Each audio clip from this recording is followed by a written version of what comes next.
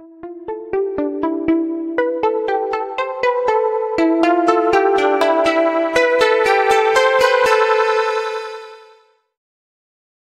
Oyo State Police Command has said it received a report that the hoodlums who burnt the residence of popular Yoruba activists Sunday Adeyemo, otherwise known as Sunday Igboho, loaded themselves in a bus and shot into the air several times.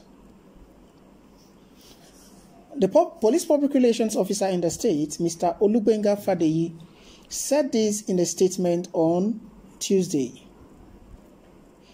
Fadeyi noted that the police were told that the arsonists shot around the residence located in the Soka area of Ibadan, Oyo State, several times as they put fire to the house. He said the police had begun an investigation into the incident. The house was said to have been burnt at around 3 a.m. on Tuesday after the power supply to the area was cut off. The police statement reads, at about 6:20 hours of today, 26th of January 2021, a report was received at the Santo police station that some unidentified hoodlums came to Sunday Igboho's house at Soka area of Ibadan in a Hummer bus and Micra taxi, firing sporadically and set the house ablaze. The mini sitting room got burnt in the process, while the value of other properties are yet to be estimated. Immediately, the DPO Sanyo got wind of the incident. He contacted the fire service, while he also went to the scene for an on-the-spot assessment. The fire was eventually put out.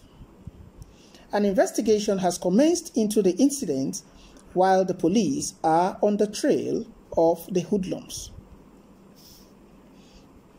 Alright guys, you will recall that Sunday Igboho came into the limelight just a few days ago when the issue of the herdsmen clashes with the farmers in that community became a thing of high tension, which was going to lead to chaos around the community.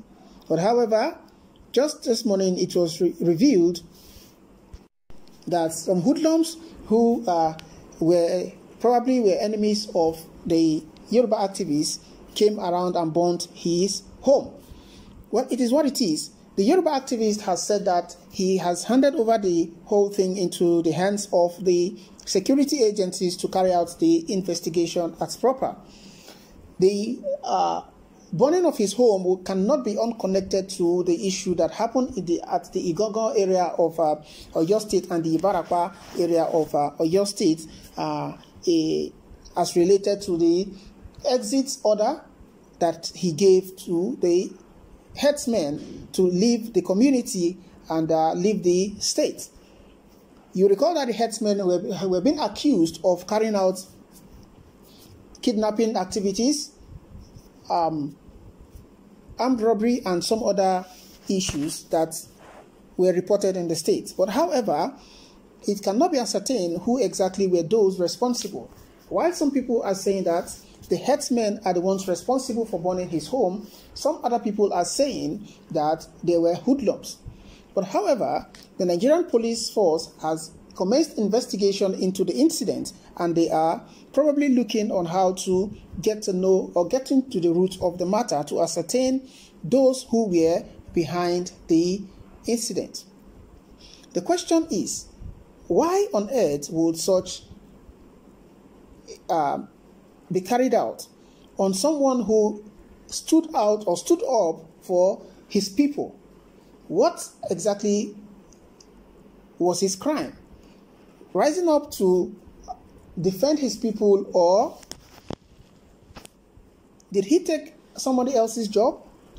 What could have been his offense, and why was his house razed down or burnt down, as the case may be? But it remains to be seen. He's coming into the limelight just in a matter of few days or weeks has really shut him up, and he is probably seen as an enemy of either the state or enemy of some political opponents who feel that, or enemies of some monarchs, traditional rulers, who probably feel that he is taking the spotlight away from them. These are some of the insinuations that are actually out there in the minds and in the open and in the streets.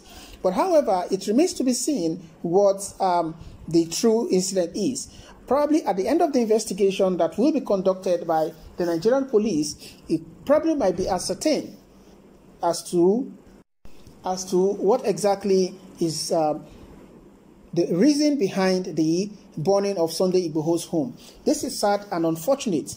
You know, this is somebody who stood up for the people when the government abandoned them, or when the government was silent, when other politicians were silent, when other top aides or people who actually were supposed to, stand up for this community, ignored them and were silent. But Sunday Igboho, immediately he was called upon, he came up and did the needful, and was able to rescue the people of the Ibarakwa and the Igaga area of Oyo State. But however, it is what it is. We keep our fingers crossed to see how things unfold on this particular investigation that is set to be carried out by the Nigerian police force. Don't forget that Sunday Igboho is someone that is really known for his mystical powers and, the things that he probably do.